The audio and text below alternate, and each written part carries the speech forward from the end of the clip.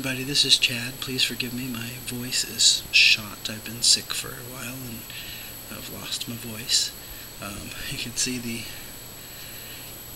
little planted tank is growing amok. That's because I just haven't felt like dealing with it. But I'm starting to feel somewhat better, so I'll be trimming this up today.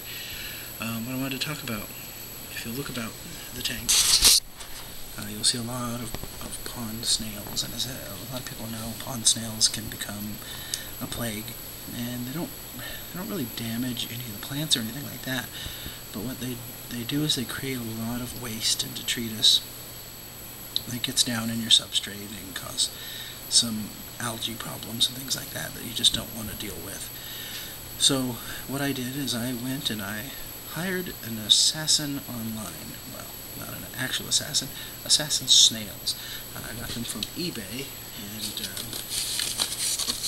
just got the package here, so let me show you. This is the package they came in. So it's a very nice styrofoam insulated, this is a heat pack, and it's still warm. So however long ago they sent it, this thing really held up. So that's awesome. And so you can see the inside is silver, and then the snails themselves are in this great little bit of bubble wrap. I got 5 of them for $14, and there was no shipping charge from this particular eBay seller, and I'll put the eBay seller's name in case you want to get some snails from them as well. Anyway, an assassin snail, in case you aren't familiar with them, does what it says. It assassinates other snails.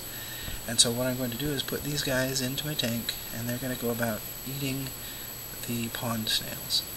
Now, I'm guessing the pond snails at this point will still exist in the tank, though it is possible to eradicate them all. They breed so fast, I think that I'll still end up with them, and that's okay because I don't mind pond snails. I just don't like them to get to the plague proportions that they're beginning to get to.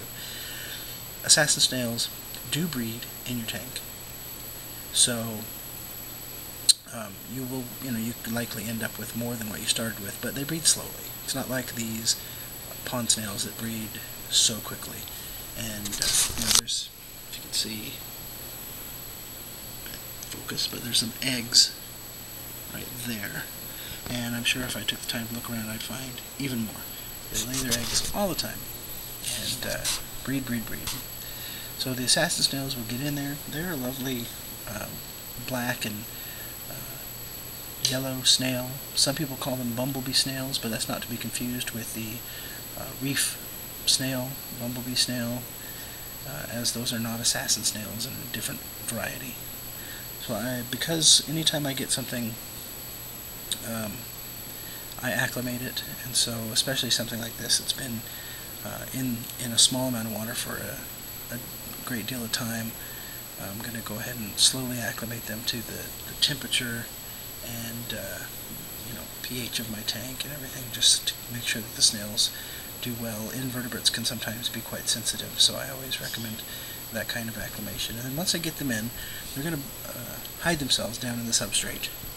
And when a snail of sufficient size comes across, they don't want they kind of judge the size based upon themselves.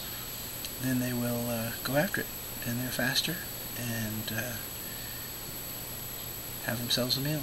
Anyway, I decided to share that with you. It was a good experience, and I'll try and capture an actual ambush if I can when I get them in the tank. So for now, thanks for watching, and thanks for putting up with my scratchy, hoarse little voice. See you guys next time.